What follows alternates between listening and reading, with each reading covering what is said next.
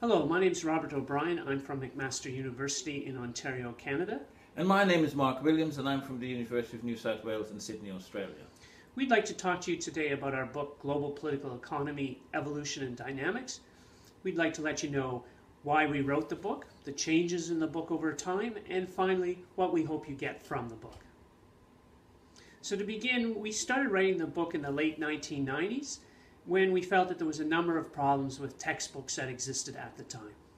We felt that one of the key problems with existing textbooks is that they tended to be potted histories of the global economy since the end of World War II and lacked the conceptual basis to enable students to make their own analysis of what was taking place in the world economy.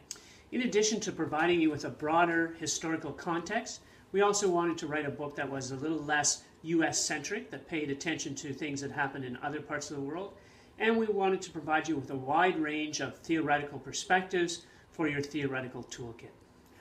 As you will notice, we are now in our 5th edition, and if you examine the 1st edition and the 5th edition, you will notice that there are significant changes.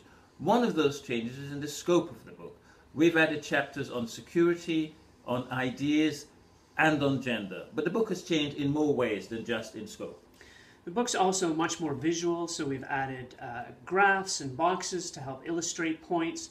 There's also a website where you're viewing this, which also has multiple choice questions to test your knowledge, exam questions, a glossary, useful links and references, and the book's also been translated now into Greek, Turkish, and Chinese.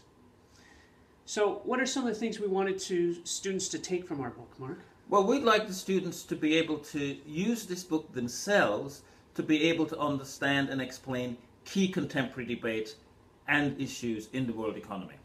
That's right. We wanted to provide you with some empirical information, but also the conceptual tools that will allow you to make up your mind about important issues. We don't want to tell you what to think about these issues, but we're trying to provide you with some advice about how to think of the issues.